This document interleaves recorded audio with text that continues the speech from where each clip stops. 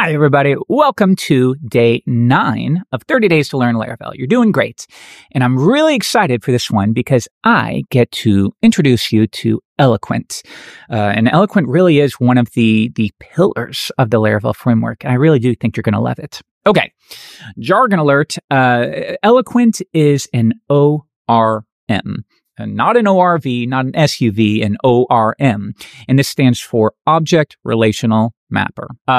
Here's how you think of it. An ORM maps an object in your database, like a table row, to an object in your PHP code. So think about it. We can go into Table Plus and view the details for a single record, a row.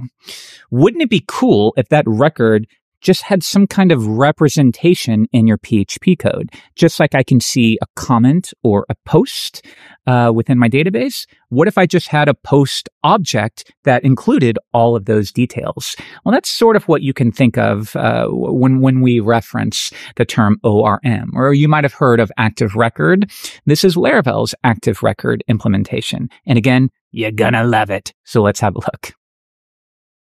Okay, so return to your editor and open up your job class. I want to convert this into an Eloquent model, and it's really simple.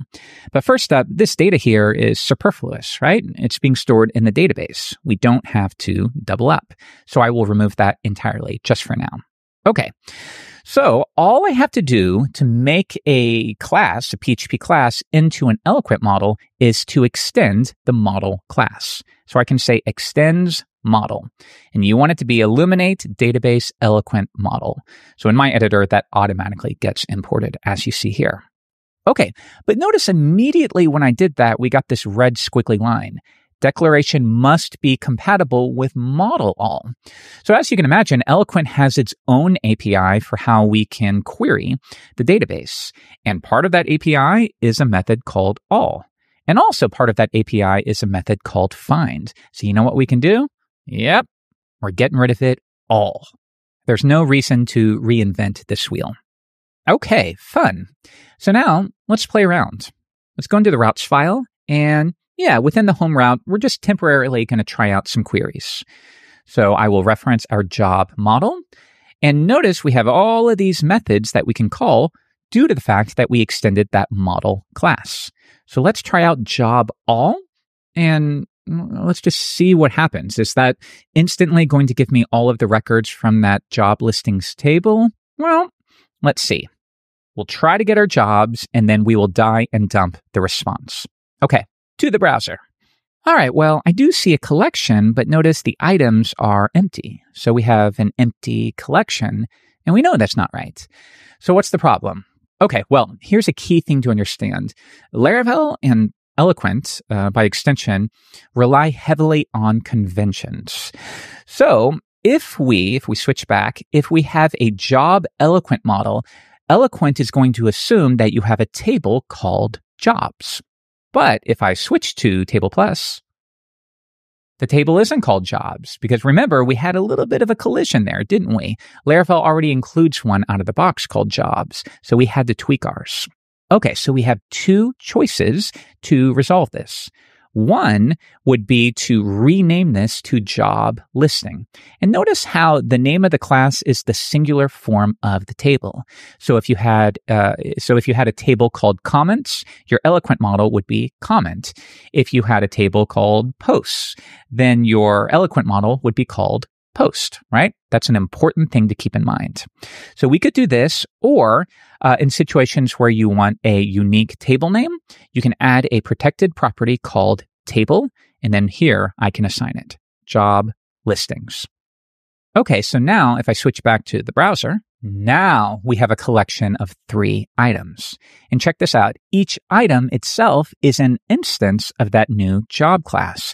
So now we have a place to tuck any behavior that's related to a job. Whereas before we didn't have that. We were just dealing with simple scalars. There was nowhere to put that logic except in your routes file, which doesn't quite make sense most of the time. Okay, so if we scroll down, you'll see there's an attribute section that has information about the title and the salary for this particular row. If we go to the next one, this one I believe is programmer, and then of course the third one would be teacher. Okay, so check this out. If we go back to my routes file, if I want to grab the first item, well, we have a couple ways to do it. So jobs is a collection, as we've seen. And one way that we can interact with that collection is to treat it as if it were an array.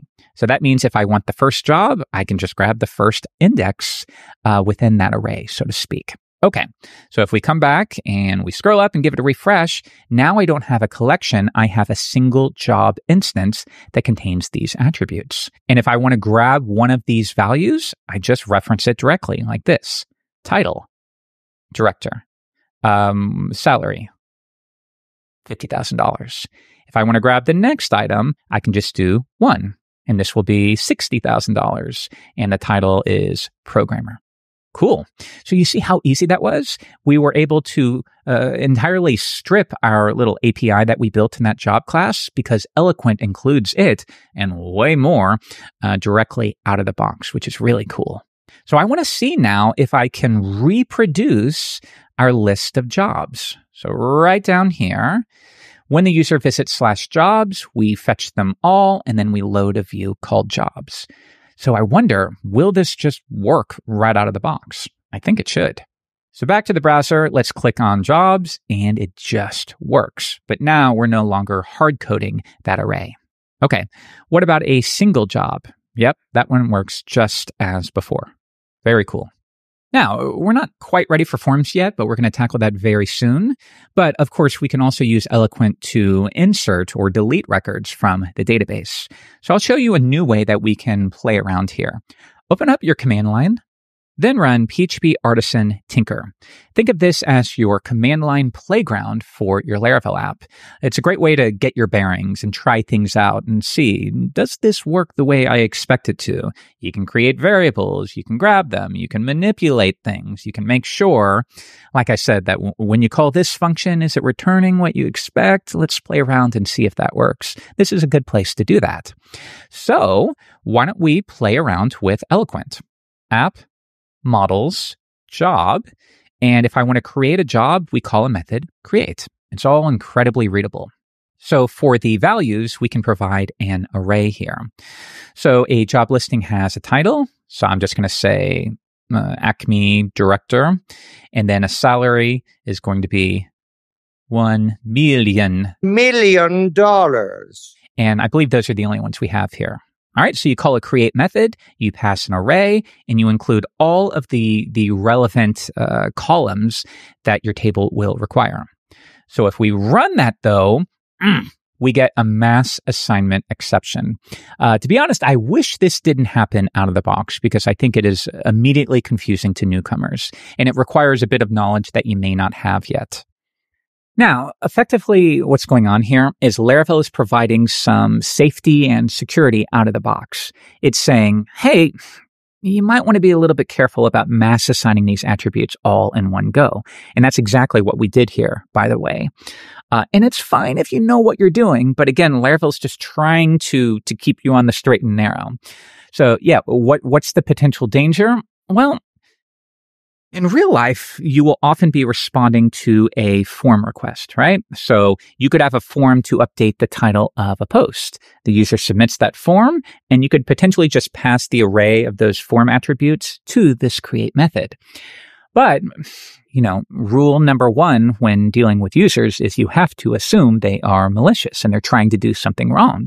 So what if they tweaked that form request to also update the author ID of the post as well? And you didn't know that. You didn't ask them to do that, but they snuck it in anyways. Well, if you then blindly pass that array of attributes to the create method, you're no longer updating the title of the post like you thought. You're also updating the author of the post, which could be catastrophic. Now imagine a scenario where you're updating the admin status for a user and you didn't even know you were doing it. So this is what Laravel is protecting against. As long as you are thoughtful and you know exactly what data is being passed to the create method, it's entirely safe. But that being said, Laravel by default protects you against this, and you either have to turn off the feature or do what we're about to do right now.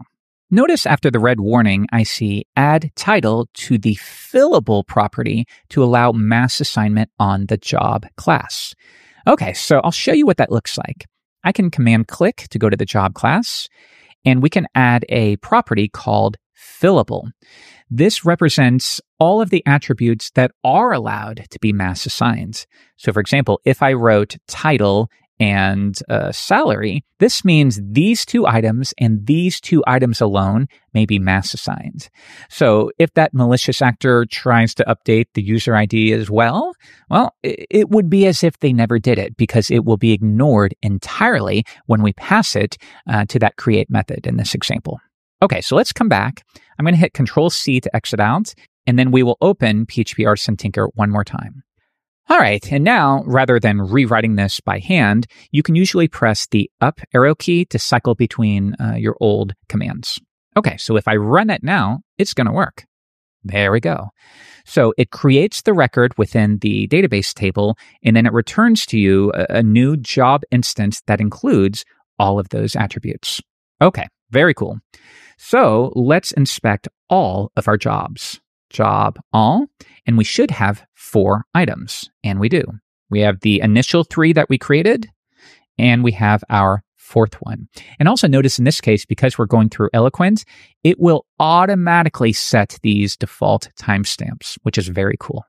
All right, so we now know the all method, we know the create method, but what about that find method that we manually created an episode or 2 ago? Well, of course, we can use that as well. I'll show you. App, models, job, find, and we need to give it a unique identifier.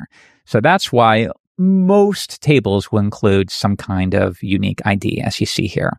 So if I want to find this new one I created, I could say find 7, and that will return to me that record from the database. So keep in mind what's going on here. It's not magical. A SQL query, of course, is still being executed at some point behind the scenes.